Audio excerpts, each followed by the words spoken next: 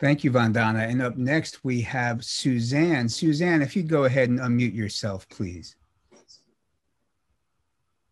Okay, I am here. Thank you so much. It's so wonderful to be here. Thank you, Dr. Shiva Ji. I would like to please ask, I'm very much focused on how we can kind of heal ourselves to heal the world around us. And you had mentioned, separation consciousness is what is adding to this great divide.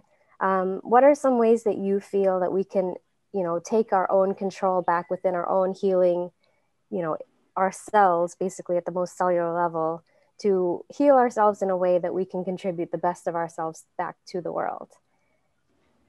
First is by knowing that we are not separate, that the health of our cells is shaped by the soil and the biodiversity. Yeah? And so we are related to the earth. The second is no part of our body is separate from any other part. And therefore, all holistic healing is about the whole. Now, Cartesian thought made holistic look ugly and bad, made organic look ugly and bad. The word organic means the science of living systems. Holistic means to see the whole, because no whole is only its parts.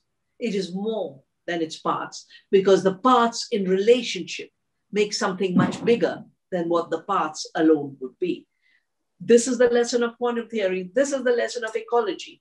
This is the lesson of interconnectedness.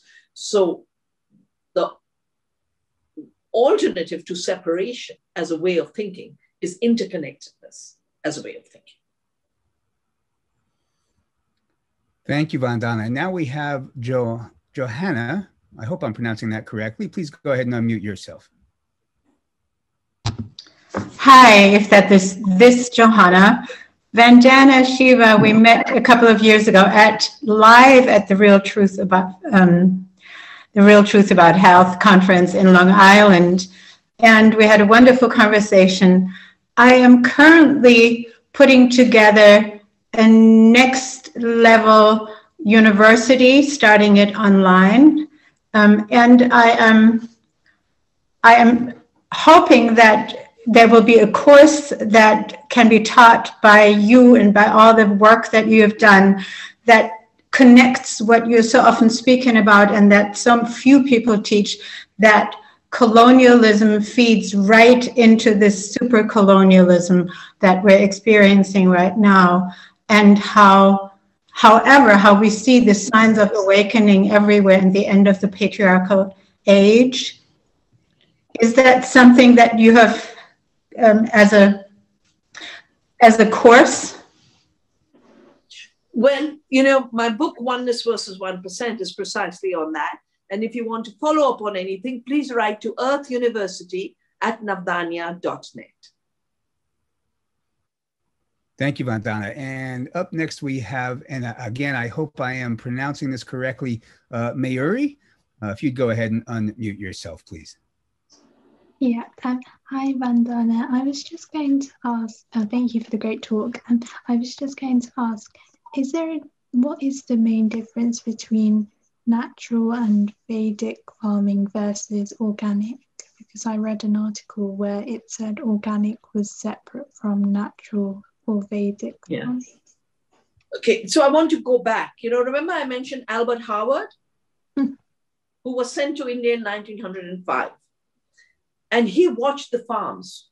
So rich, he said, I can't improve this. I got to make the Indian peasant my professor. What was the Indian peasant practicing then? Vedic farming, non-violence to the earth, working with the earth. What Howard wrote in the Agricultural Testament, available in the US through the Rodale Press, is what got to be called the organic movement. As I said, the organic word means living systems, working with living systems. It's both a science and a practice that comes from the science. Recently, so there are many systems that have grown out of working with nature. Permaculture is one, grew from Australia, where they realized the indigenous people used to farm with trees. So a permanent agriculture. Biodynamic farming, Rudolf Steiner, who came to India and realized that principles of agriculture are the same as the principles of Ayurveda. of the subtle energies. Many, many systems. People like Fukuoka in Japan wrote a book called The One Straw Revolution, called it natural farming. Now, so there are many names for farming with nature. More recently, the word natural farming has been promoted to attack organic because organic got organized. It was becoming a market, 25% growth. It had standards, and you couldn't get GMOs out there with organic. So to kill the GMO block, they floated an attack on organic. I know this because I've been through it in my country, you know. A fellow who knows nothing was floated. It's a natural farming guru. And his first sentence is always, earthworms are important. As if there are no earthworms in the soil. Organic is important. As if Harvard didn't learn organic from India and take it abroad. So organic is the alternative to industrial agriculture at the level of an organized system at a world scale. So they had to attack it. And then they created this ideology at this organic versus natural, which is ridiculous. True natural and true organic are the same. And then they went even further.